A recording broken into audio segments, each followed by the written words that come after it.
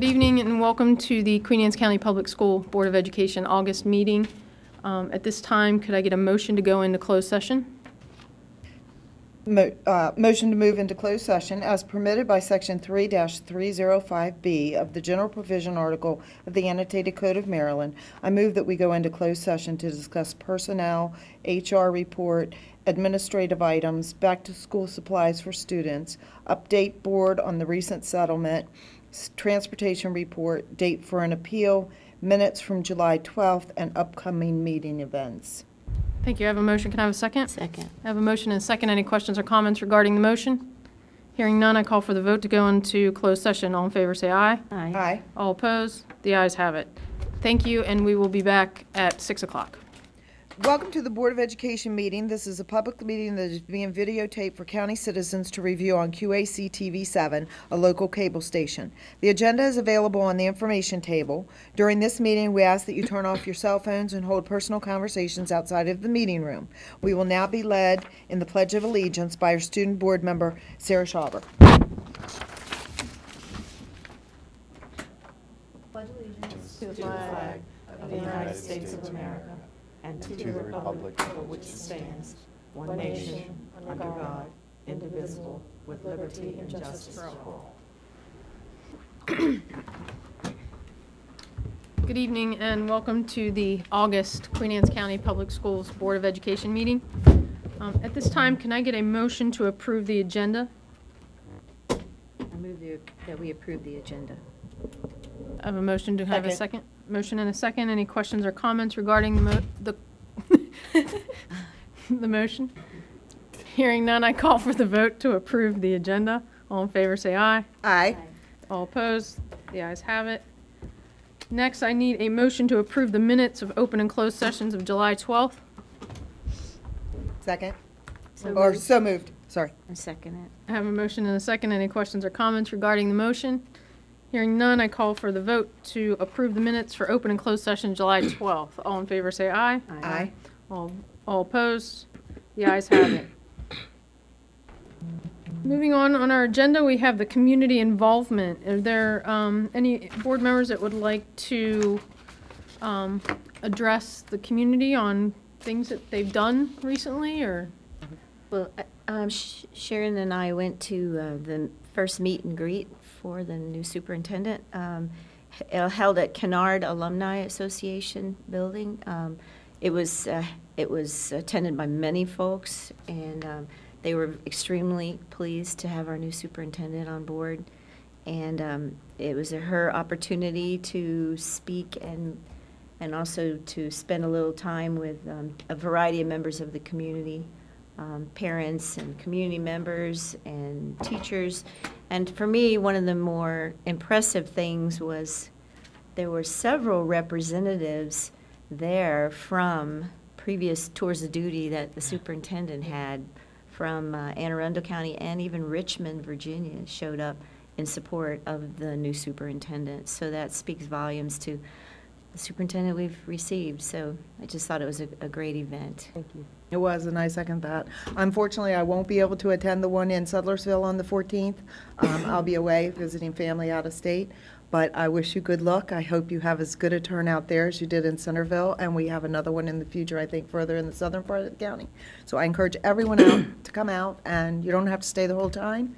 Dr. Kane makes a point to move around the room and speak to every single one of you, so it's a great time to meet her personally. Thank you. Next on the agenda is the superintendent's report. So, activity in the community, I was warmly welcomed at the meet and greet. It was fabulous. I'm glad that you were able to be there. And we do have 2 more scheduled. So we have August 14th, we'll be at Sudlersville Middle School, and we have August the 21st, where we'll be at Stevensville Middle School. Both of those will be from 6 to 7:30. I've also had an opportunity to meet with several members of the community. I've had an opportunity to meet with our health department, Dr. Ciatola, thank you very much, and some of his staff, some folks from the the Centerville Police Department. I've had an opportunity to meet with some individual community members, Chamber of Commerce, lots and lots of different people and different groups, and it has been an absolute pleasure. So I've been getting my feet wet and getting out in the community. Tonight, I'm grateful to Sid Pinder, our Director for Operations, who was going to be at the town hall meeting in Kent Island, and we extend our deepest sense of care for those folks who are on Kent Island and have been affected by the tornado. So we are here to support those folks. They are our family, and we want to do whatever it is that we can do to support the families. And in some cases, I believe we have a couple of employees who are living on Kent Island may have been affected. So we've done a little poll. We've taken up some information about how many families may be collected. We found that there are, at this point, about 37 families who may need our support, and so we will be right there to do that. We'll be looking at some of our business partners to join us in supporting those families who are in need at this time. We also would like to say thank you to Sodexo. So we have Sodexo out in the audience today, and they graciously donated several items for school supplies for our students. So there were paper and notebooks and glue sticks and pens and crayons, lots of things that students need to get started for the school year. We'll also be out in the community doing a few drives so that we can collect school supplies for students who need them across the district. We'll be doing that. And it has just been a wonderful opportunity to get out there, to support our community, but to have some conversation with folks as well about what they feel their priorities are. So my door is open. My listening tour continues for the next couple of months, and I'm excited to report that. It's been good. Thank you very much. Next on it would be the executive team, Mr. Paluski. Good evening. Just a few things that I would like to recognize from curriculum instruction. Number one, we have been doing a variety of school visits with the superintendent, been meeting central office staff, front office staff, principals. We've hit, I believe, most of half of our schools since Dr. Kane has arrived. So it's one of the first things that were on her list was to visit summer programs, which we have done, especially up in the Sellersville area. We also had the opportunity to visit the Summer Youth Academy, which is very new at Washington College, which was a joint effort between Queen Anne's County Public Schools and Kent County Public Schools for rising ninth graders. There's a little bit of leadership, but there's a little bit of mathematics that's in that as well, and enrichment. The final thing I really want to say is that we are in full speed in order to open schools successfully. Our curriculum instruction staff that I've been meeting with on a regular basis, one-on-one, see where they are in their programs, wrapping up their curriculum writing and their assessment writing, but their shift now is in professional development. So we're preparing for our Leadership Institute that will take place August 15th, 16th, and 17th. And then the week after that will be new teachers. And then the week after that, all of our staff is on board. So we're prepared and ready to open schools successfully. Great, thank you. Mr. Farley or Ms. Landgraf? No, other than the fact that we're hustling to fill all the positions, especially the classroom positions in preparation for the school year to begin. I want to thank Dr. Kane for her leadership and vision.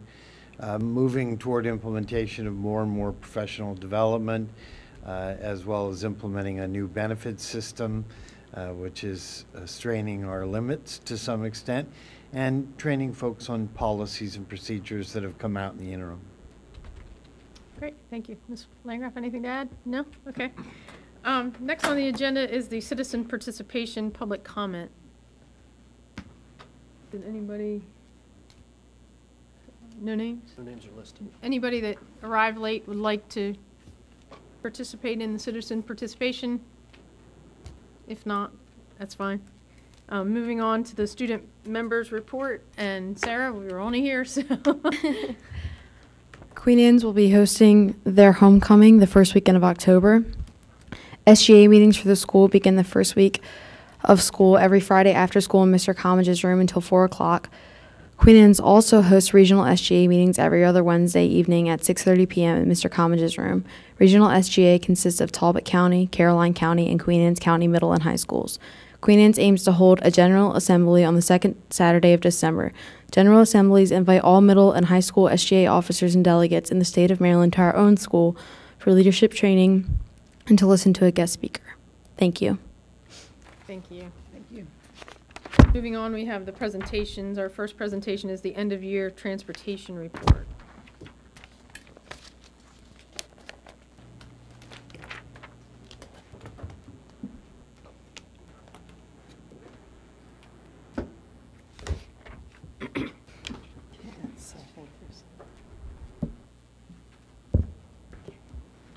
Thank you.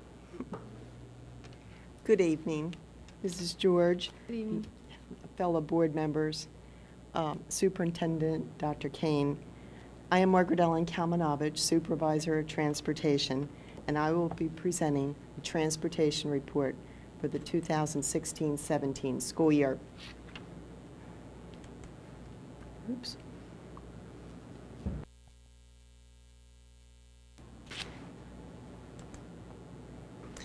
The purpose of transportation is to provide safe, timely, efficient transportation that can really contributes to a positive learning environment through staff and drivers committed to excellence and continuous improvement.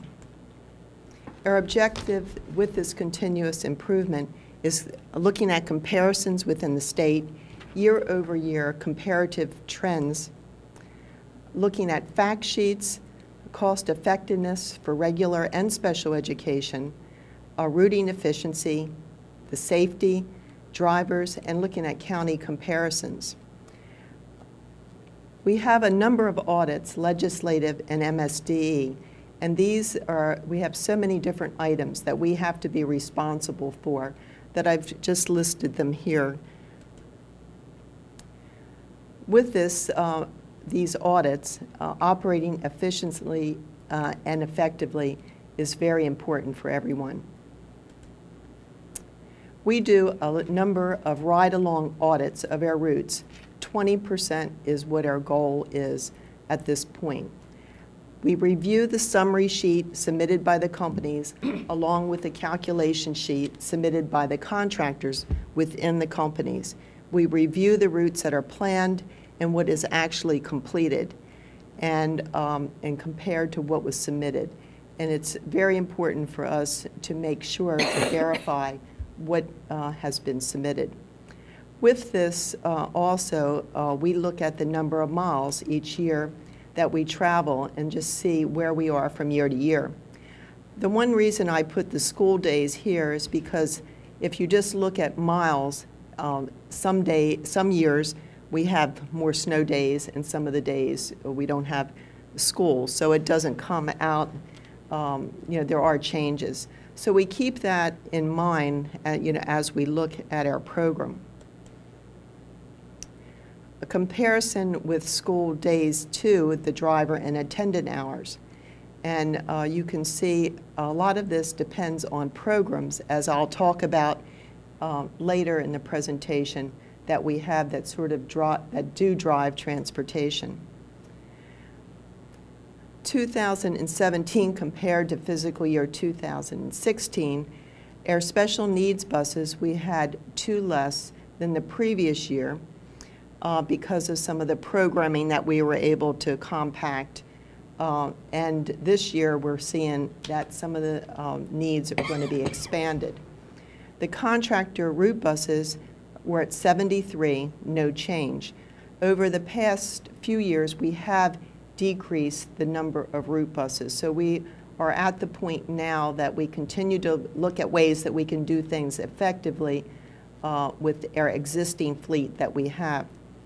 The spare activity buses was decreased by 1. The 6 paid contractors, no change there. Unpaid contractors, there are 6, 1 additional from the previous year. On the county, the spare buses, even though they're unpaid, we still pay, or we still have, the county puts in the radio, camera, strobe lights, crossing gates, and does inspections for these. They're there, so we have additional ones if contractors need them or enable us to have field trips covered that the schools would like to take. The county also has spare buses. We do a lot of the we do all the athletic trips, and also have spare buses for the regular routes that we have, along with the special needs programs. This particular year, we had some replacement buses that came in mid-year, so the numbers look a little different just because we hung on to them till the end of the year and then sold them at the end when they were finished their service. The number of companies, no change with that supply transportation. The number of students transported, you can look here, last year we were about at the same number as we were back in 2013. As far as the operating budget, we're still in the process of getting all the numbers together. For that, we know it will have increased this past year because of the bus contract. Cost effectiveness, we look at the funding. This is comparing it to other counties. We do not have, the fact book is sent out by MSDE. They have not submitted yet the year 15-16. They're run about 2 years behind.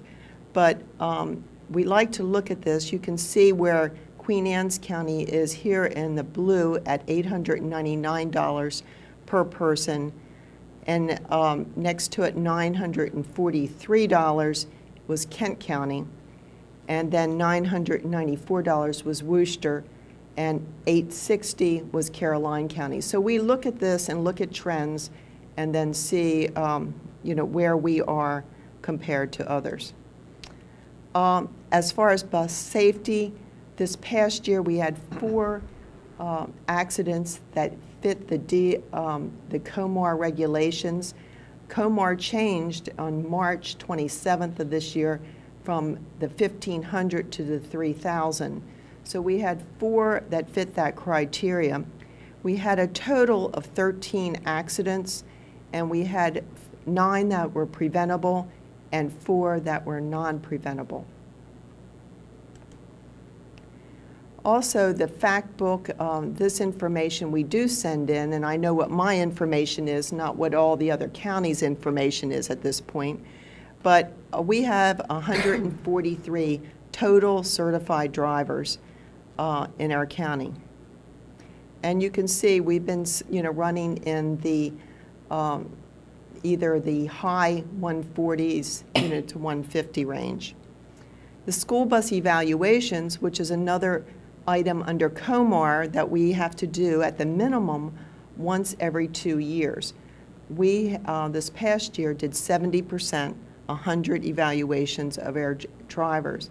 And as you can see, we have increased that over the years. The experience of our drivers, you can see that with more than 10 years, we have 61 of the 143 drivers. If you look over at the age of our drivers, we can see we have 70 that were at 29, or 29 drivers that are over 70, and 65, 9, 60, 25. So we watch this closely too, because we have to continue to look at ways to train additional drivers to possibly fulfill the needs that we'll continue to have over the next number of years. All of our drivers are very important to us, but every year we honor one at the gala, and this happened to be Sharon Porter, an outstanding bus driver who had 24 years of service. Like many of our drivers have many years, but she is special to us. County drivers, we have 19 regular drivers for special needs runs. They're trained as drivers and attendants. What we found with the shortage that we were having, we then added attendants last year, and we still have substitute bus drivers for them. We have 326 regular disabled runs each day, along with the other items that were listed here. And along with that, air drivers do the field trips in athletics. These are some other community-based areas that the special needs drivers also service on a daily basis. We do pre-employment training of students, and Queen Anne's County Public Schools collaborates regionally with Talbot, Kent, Caroline, and Dorchester counties. We take our students to the Chesapeake College and the Benedictine Supported Employment Training Center in Easton. And then we also are working with this pre-employment training at Chesapeake College. And I just wanted to include this information because it's important for us to be doing this for our students. And the other important part is we don't get any return of money from any sources. It is, something else that we're doing for our students. We have a number of schools that we service outside of the county on a daily basis, and a lot of these also during the summer. We also have, this past year, had 5 homeless students transported. We were fortunate within the county this year. Some years that can be different, and that isn't really in our budget. It ends up coming out of the county drivers' additional time or mileage, or the contractors, depending on just how we can service those needs. Again, the homelessness with McKinney-Vento is something that we have to do and for our students. Just a little note on our county special needs drivers. We do a lot of CPR first aid training with them, so they have the full certification, and also special needs safe schools training through MABE that we do with them. Bus evacuation drills, it's something we do with all of our buses, but we started in 2014-15 with our athletic buses. Some of these students may not be on a bus on a regular basis. They may drive to school, so we wanted to make sure they were covered. We also have a program opt-out that has decreased with this past school year compared to other school years, but we're certainly continuing with it. That's when parents let us know if they don't need bus transportation, so we can hopefully plan our routes more effectively, so we don't have buses riding down the road with minimal number of students on it, but we need parents' help in order to do this. Just another safety item that is important, mirror placement on the buses. We have this located at 3 schools that we keep painted, and also have someone go help the drivers at times if they want to make sure their mirrors are done properly. We have a very important group that meets 2 times a year, the Transportation Advisory Committee, made up of parents, administrators, police, bus contractors, transportation, and other police agencies. Originally, it started to look at budget deficits, but we also have looked at safety. This past May, we always reevaluate how the school year went and look at the weather delays that we've had, and we recommended another continuing with the 90-minute delay at that meeting. These are some of the items that we bring up, and people bring us information from the various agencies at the meeting and seeing how this would impact transportation. We do a lot of school bus reviews, and this is looking at, with administrators, parents, bus company representatives, we look at the bus routes that we have. We've met at all these particular dates, and I put them there just because it's been a lot of meetings with a lot of administrators from each school. But the important part here is the number of the bus contractors, the bus company representatives that attended each and every one of these meetings and understood what the schools wanted and what we needed to look at as far as meeting their needs, plus looking at efficiency for the routes. The transportation staff meetings, it's important for us to be knowing where we're going, what initiatives that we have, and look at timelines in order to accomplish things. The violations of the 8-way flashing lights on school buses was really important to us. We started collecting data, and when we did, people are reporting they're either reporting more or the violations are happening more often. And so with this is what made us start to look at the American Traffic Solutions, a program with cameras on buses to catch those people going through the lights. And we're still working with them closely and the sheriff's office in order to come up with, to possibly start the program within this school year. And it's real close. Again, these were some of the initiatives. InfoFinder LE training, that is data, that's information from air transportation system that is available to all the schools, that they can go in and print off the routes for everyone if they need to. And it's been a real asset, particularly if there is a bus accident, and they need to make sure they know exactly who's on the bus. That information is at their fingertips. We've done flagger training this past year. We removed switches from the bus cameras. We also did a lot of flyers and banners, and these are just some that you've seen probably around the county, and they have been effective. We have revised the website this past year. These are some of the items that are on it. Again, the InfoFinder LE, that was really a huge thing with all the schools and the staff and the bus drivers knowing the importance of having current and up-to-date information. In conclusion, the evaluation of our routes are for efficiency, safety, and economy will be ongoing. We'll continue to work closely with the police. We certainly are very concerned about the vehicles passing the red flashing lights and want to do whatever we can in order to help with that problem. We'll continue to work closely with the special education and student support departments to look at possible solutions for savings and transportation, but we have to still meet the program needs. The information about the bus schedules, we'll continue to look at that, but also look at ways that we can inform parents more about when their buses are arriving.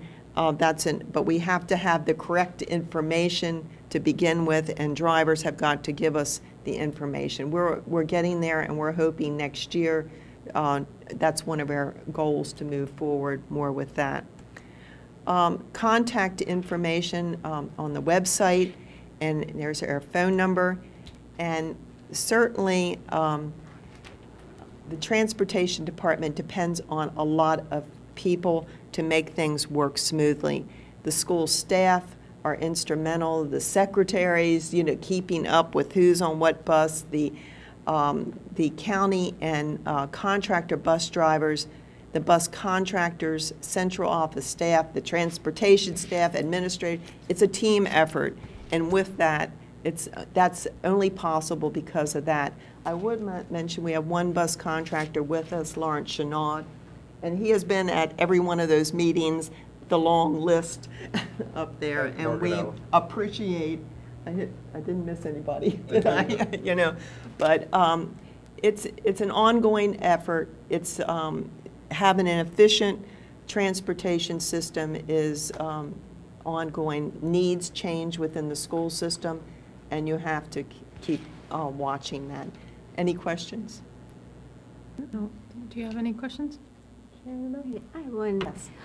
I know when I first, years ago, brought my son in for kindergarten, and then also when he moved in the middle, the only way, I don't know how you work it now, but the only way I knew where the bus was and when it was coming was in the Bay Times. What method do we have now to inform people what bus their kids going to take and what time they'll be in the vicinity of their house? Well, years ago, you're correct, it was in the newspaper. And then we took it, along with other jurisdictions, started taking it out of the newspaper because you didn't want the routes readily available in the newspaper for various safety reasons. So then what we changed was we put it on the website. And on the website, it's only up for a specified amount of time. It's available at the schools. with the InfoFinder LE that I had there, the schools, oftentimes they would be flipping through the routes as you were to try to tell someone if they called what school their child. They can go in now and see what bus is assigned, and also the bus information, because parents, what we have is only as good as the information that we receive too. So updates with information, and that's where our challenge always is in transportation. The one thing that I said as far as getting information out to parents, that's something that we would like to be able to do either in the future, piloting in a school next year with a postcard. You know, this is the bus you are assigned to. This is the bus driver's phone number, that kind of thing. There's lots of different programs out there now in the future that we'll be looking at, like bus stop, where's your bus stop? Or parents could have an app to see where their bus was on the route to put in. So the technology is moving, but we have to have accurate routes to begin with. Okay, so I recommend, though, to parents now that maybe we need to get a hold of the local newspapers and be sure they advertise to have them go to our website to actually, that's the one way they know now is by the website, right? Yes. Especially new kindergartners.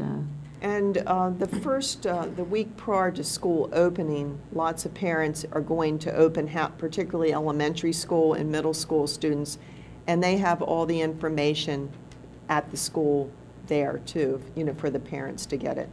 Okay. I also believe that a lot of bus drivers directly call their route parents. Yes. They notify them where the stop is, what time to expect them within a time frame. Yes. I'm assuming that they get their list a little ahead of time. I've heard wonderful things about that on Kent Island. I can't speak for the rest of the county, but I'm seeing some nodding. I can speak for Queen Anne's County. That's also a really good communication system you guys have. I saw a lot of that verbalized last year, and not only that the bus driver was very open with giving their number out and the parent calling them. Yes. So I didn't see any complaints about that last year. And on the website with the bus route is the phone number And to the name. bus driver. Right. And so, you know, they are good at, you know, calling them. Yep. And particularly the elementary and I'm middle. going to say the younger middle- children, their parents really appreciate that because they might not have been on a bus yet. They don't know the driver. I was fortunate enough for years and years, my kids had the same bus driver, Mrs. Porter, Mrs. Coleman. You know, it was a regular routine. But there was always that new person that didn't know. And the bus driver was very good about calling that parent. Well, and that's certainly good to hear, too. I just wanted to add that because that's been my I'm glad you experience and my did. feedback. Yes. Any other questions? No? Thank you very much. Thank you very much. The next presentation on the agenda is the expenditure report.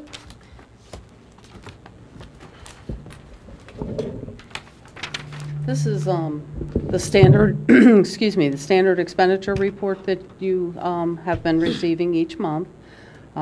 This one is only 27 days into our new fiscal year, so there's not a lot of information on here.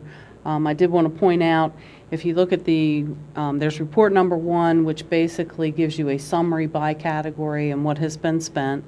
And then report number 2 breaks that down into the different objects, supplies, contracted services. So I just wanted to point out to you, on the second report, you'll notice that in certain categories, salaries seem to be spent already. We have 98% of salaries spent in administration. And really what that is it's obligating those salaries for those people for the entire fiscal year. You'll notice under instructional salaries that only 4% has been spent, and that's because most of those folks are 10-month employees, and those salaries really won't kick in until September. So if you have any questions on the report, I'd be happy to answer them. Any questions? No, we're good. Thank you, Robin. Next item is the 2017-2018 Queen Anne's County Public School calendar revision. Good evening, board members. I would ask for your indulgence as we found an error in our last calendar, which was that we had on October 18th that schools would be closed for half day due to PSAT testing and professional development. That PSAT testing was actually scheduled for October 11th, and we've made that amendment to the proposed calendar that you have on board docs. Okay, so do we need to make a motion to approve the new revised 2017-2018 school calendar? I move that we approve the revised 2017-2018 school calendar. I have a motion. Do I have a second? Second? Motion is second. Any questions or comments regarding the motion? Hearing none, I call for the vote to approve the 2017-18 school calendar. All in favor say aye. Aye. All opposed? The ayes have it. Thank you. I have one question about that. Has that gone out to parents yet? No. No, Okay. no, pending board approval, Very good. then we'll send it out tomorrow. Okay, we have scheduled on our agenda a break. I don't know if we need it. If anyone does, we can surely take it. All right, moving on then. To the action items, the HR report. I believe we need a motion to approve the HR report as presented in closed session. So moved. Second. A motion is second. Any questions or comments regarding the motion? Hearing none, I call for the vote to approve the HR report as presented in closed session. All in favor say aye. Aye. All opposed? The ayes have it. Next was the transportation report. I move that we approve the purchase of the bus by Mr. Joe Wheeler as presented in closed session. I have a motion. Do I have a second? Second. I have a motion and a second. Any questions or comments regarding the motion? Hearing none, I call for the vote to approve the purchase of a bus by Mr. Joe Wheeler as presented in closed session. All in favor say aye. Aye. All opposed? The ayes have it. Next on the agenda is the second round of citizen participation public comment. If anybody would like to come forward and make a comment, please feel free to do so. If not, we'll be moving on to future meeting events. Looks like August 14th, we have a superintendent meet and greet at Sillersville Middle School from 6 to 7 p.m. August 15th to 17th, there's a Leadership Institute at Prospect Bay Country Club, 8 a.m. to 3:30 p.m. I believe August 16th is the, we amended that because we were having a school board work session and it has been canceled. August 21st is the new teacher luncheon at Centerville Middle from 12:15 to, I believe, 1 or 2. It's usually 1 or 2 hours. August 21st as well is another superintendent meet and greet at Stevensville Middle School from 6 to 7:30. And September 6th, we have board member training with MABE at 2:30 and our regularly scheduled board meeting for the month of September. That concludes our meeting. Can I have a motion to close open session? I motion we close. I second. I have a motion and a second. Any questions or comments regarding the motion? Hearing none, I call for the vote to close open session. All in favor say aye. Aye. All opposed? Thank you and good night.